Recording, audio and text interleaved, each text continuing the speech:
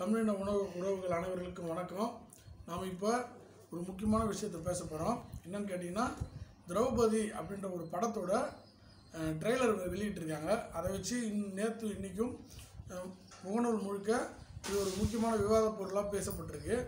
அதே மாதிரி இதுக்கான ஆதரவு எதிர்ப்பு இந்த இரண்டு மனநிலையும் இங்கே பேசப்படுது. அது குறித்து தான் இப்போ பேச போகிறோம். அதாவது கபாலி படத்தில் ஒரு பாட்டு வரும், நெருப்புடா நெருங்குனா பொசுக்கிற கூட்டம் அப்படின்னு ஒரு பாட்டு வரும்.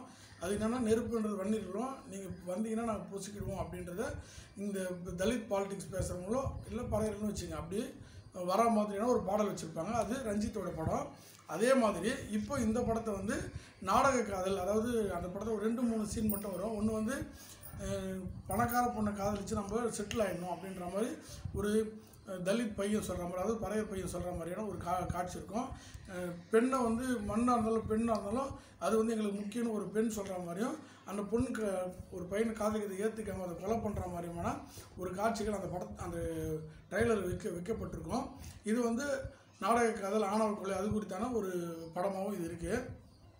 இந்த ரெண்டு விஷயத்தையும் ஏன் இவங்க பேசுகிறாங்க, ஏன் இது எடுக்கிறாங்க அப்படின்றத சொல்கிறதுக்கு முன்னாடி இன்னொரு சம்பவம்.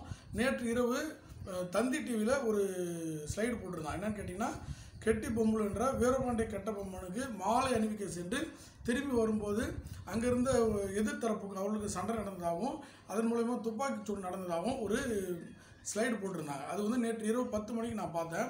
ஆனால் இன்றைக்கி காலையில் எந்த நாளிதழும் வரல, எந்த டிவி செய்திலையும் அதை பற்றி அவங்க போடவே இல்லை.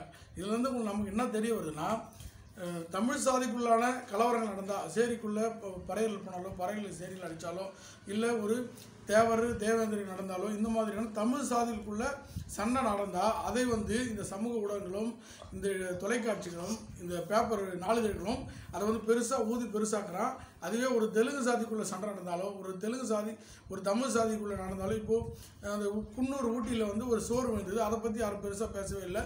ஏன்னா அந்த சுவரை கட்டினது வந்து தமிழர் அல்லாத சாதி, அதே மாதிரி விழுந்தவனும் தமிழர் அல்லாத சாதி, அதனால் அதை கமுக்கமாக அதை மூடிட்டாங்க. அதுவே தமிழ் சாதி செவர் கட்டி அது ஒரு இது பிற்படுத்தப்பட்ட சாதிகள் மேலே விழுந்துருந்ததுன்னா அதை தொடர்ச்சியாக போட்டு அதை வந்து பெருசுப்படுத்தி காட்டுவாங்க. தமிழ் சாதிகளுக்குள்ளும் தமிழருக்குள்ளும் பிரிவினை ஏற்படுத்துவதற்காக தமிழர் அல்லாதவர்கள் இங்கே நடத்துகிற ஒரு பெரிய செயல் திட்டமாக தான் நம்ம இதை பார்க்கணும். எனவே இந்த தமிழருக்குள்ளான இந்த சாதி ஏற்றத்தாழ்வை நம்ம ஒழிக்கணும். சாதின்றது பார்த்திங்கன்னா அது ஒரு பொருளாதார நடவடிக்கையின் உச்சம்தான். அது இப்போ வந்து ஒரு உயர்ந்த சாதி பொண்ணு, உயர்ந்த சாதி பையன், உயர்ந்த சாதி பொண்ணு ஏதோ ஒன்று மாறி இருக்கலாம்.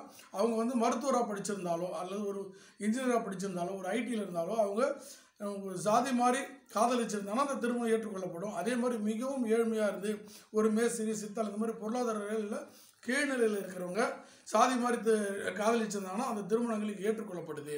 அதுக்கு காரணம் ஒரே சம அளவு உள்ள பொருளாதாரத்தில் இருக்கிறவங்கள இந்த சாதிய சிக்கல்கள் பிரச்சனை ஏற்படுத்தலை. அதுவே ஒரு பொருளாதாரத்தில் உயர்ந்த ஒரு பையன் பொருளாதாரத்தில் தாழ்ந்த பொண்ணு ஒரே சாதிக்குள்ளே ஒரே இனக்குழுக்குள்ளே இருந்தாலும் அந்த திருமணத்தை வந்து அந்த சாதிக்குள்ளே ஏற்றுக்கொள்ள மாட்டாங்க. ஏன்னா சாதி என்பது பொருளாதாரத்தின் மீது கட்டப்பட்டிருக்குது. பொருளாதாரத்தின் நலம் சார்ந்துதான் இங்கே சாதி இயங்குதுன்றதான் நாம் முக்கியமாக காணப்பட வேண்டிய விஷயம். இதில் வந்து தமிழர்கள் தங்களுக்குள்ளான பொருளாதார நலனுக்கான ஒத்துழைப்பை கொடுத்து நம்மளை எப்படி மேம்படுத்திக் கொள்வது, நமக்குள்ளே எப்படி ஒன்றிணைத்து மேம்படுத்திக் கொள்வது தான் நம்ம பார்க்கணுமே தவிர எக்காரணத்தை கொண்டும் நமக்குள்ளான இந்த சிக்கல்களை வந்து நம்ம ஏற்படுத்திக்க கூடாது.